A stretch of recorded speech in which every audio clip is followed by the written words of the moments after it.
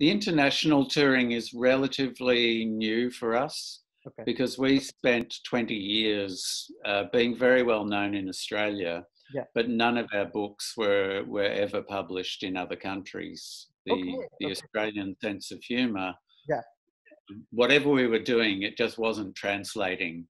Okay. So we kind of thought, oh, it must be we're Australians, we have our own sense of humour and no one else really gets it. Yeah. Because we're pretty wild. There's no messages in the stories. I can't argue with that, to be honest. No message other than isn't reading a great fun thing to do. Of course. Wow. Yeah. But there's no messages. There's no. They're not polite. You can be quite shocked by the things that happen. But the Australian kids know it. Everyone's used to us here. Of course. But when we did the Treehouse, suddenly the rest of the world were able to access it. And it really surprised us because we'd given up. We'd given up on you. Oh.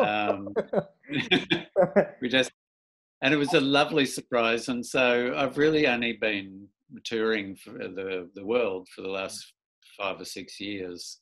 Yeah. And we're delighted